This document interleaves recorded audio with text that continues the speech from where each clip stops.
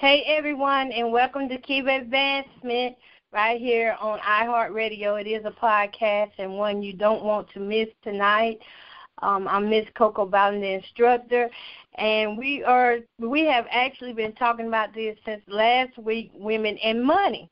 Women and money, you know, when it comes down to finances, we don't realize sometimes how much we go overboard until we are head and heels over debt. So the objective of this class is to get you to see your financial truth and also your financial money trail. And let me go ahead and pray us in. Father God, in the name of Jesus, thank you so much, Lord, for opening our eyes this morning, for giving us a brand new day, a new start, Lord. Lord, we thank you for every heart that is on the line tonight. We thank you for every heart that will hear this broadcast later on, whenever they hear it. Lord, we ask right now that you will send down your Holy Spirit to help us, Lord, to anoint us all where we can have a greater understanding of how to spend our finances and who our real supporter is, which is you, Lord, in the mighty name of Jesus. Lord, I ask for self to be removed.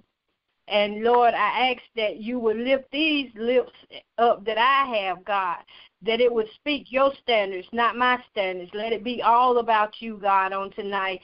Lord, we are so thankful for your grace and mercy for allowing us one more day, another chance. We thank you for the food and shelter and even down to the clothing, God, and the small things that we take for granted, Lord. Lord, we come to you with a heart of thanksgiving, God. A heart of thanksgiving, and also a heart of love, God, for one another. Lord, we ask that you bless this class. Bless this class and send increase to this class. Increase knowledge, oh God. Increase wisdom, oh God. Increase students who really want to learn what is your will, what is your way, God, so they can be free, so that no more chains can hold them down, God, in the mighty name of Jesus. Lord, we thank you right now. If there be any sick on this line, God, we ask that you heal them. Touch them, Lord, like no one else can, from the crown of their head to the sole of their feet, God. We ask for you to move every infirmity. We speak to anyone who may be having fevers and headaches, that they will be gone in the mighty name of Jesus. Lord, we are so gracious to be here tonight. In the name of Jesus, amen. Amen. Okay, ladies.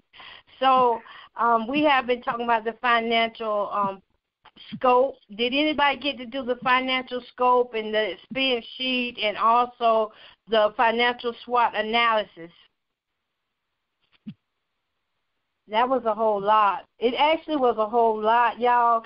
And once I got to doing mine, I said, you know what?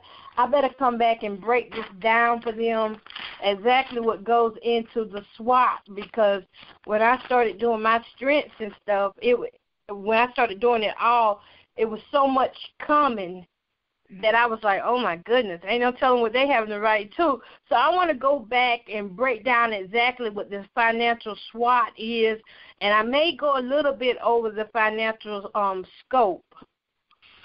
Did you get a chance to do yours, Amanda? I got some parts and pieces done. Okay. So I'm just going to go over this real quick with you. The strengths. Whenever you get to write about the strengths that you have, financial strengths that you have, when it comes down to your SWOT analysis, and remember we did add in the extra one, opportunities and obstacles. The strengths is what positive things or situations move you closer to your financial goal. And whenever you're talking about your strengths, you want to list any resources or capabilities that you could use for financial advantage in order to help you reach your financial goal. So if y'all have not sought a financial goal, which I didn't assign that to you, but you can go ahead and do that. Go ahead and set you a financial goal. Whatever it is that you want to do, that goal will also be in your scope. If you didn't do your scope yet, that goal should be in your scope. And then the strengths also include what companies or products are helping you. And when I talk about companies or products in our personal everyday life, I'm talking about what apps can you use to help you get coupons. Can you use your tax money? Is that one of your resources that you want to use to catch up on bills or pay debt off? Are you using debt consolidation companies? Are you borrowing loans, banks? Any type of service that's going to help you reach your financial goal, you can write that down. Any grants, and people can be resource. People themselves, whether it's friends or neighbors or, someone you're in a relationship with, friends, they are also resources. They may know somebody who knows somebody. So don't be afraid to ask people whenever it comes down to reaching your financial goals that have more experience at it than you do. It's a lot of people out here who have tons of experience with financial goal setting and also helping people achieve them. And not only that, they have their own testimonies of how they went through financial situations and came out on top. It's always good to go back and just ask the regular people around you. Okay, and also in your financial strength, you need to write down what unique qualities do you have. What type of unique qualities do you have? And when we're talking about unique qualities, are you a person that can, bake really good and have a bake sale and raise money, stuff like that? Is there a way that you can sell things? What unique qualities do you have? Are you a good spokesman? It's always something that God has given us. God has given us all talents. So there are several talents out here that we're just not using, and you'll be surprised that once you start using your talents, that God will continue to add and add to that, and it will make room for you, and it'll take care of you. Okay, the next thing will be in your strengths, assets. What assets do you have? And, that is actually financial language right there in accounting, assets. What assets can you sell to help you reach your financial goals? What do you have now that's already paid for that can help you reach the financial goal that you're trying to get to? If you're trying to pay off a debt and you have an extra vehicle or something that you're not using and you're not going to use it and it's just going to sit there and go down, why not sell it now before the value goes down any further? If you haven't used that car 3-4 years, I'm talking to myself now.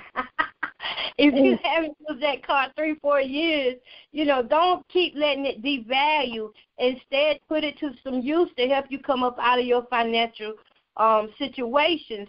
So that would be your strength. That's what you're looking for whenever I'm saying strength. Okay, the next thing is weakness. Weaknesses are your internal financial ailments, which means what's happening with inside your household and stuff. What debts do you have? What lack of income do you have? Cash deficiency. A lot of things can be, a lot of interest could be deleted, done away with if you're able to pay for things with cash.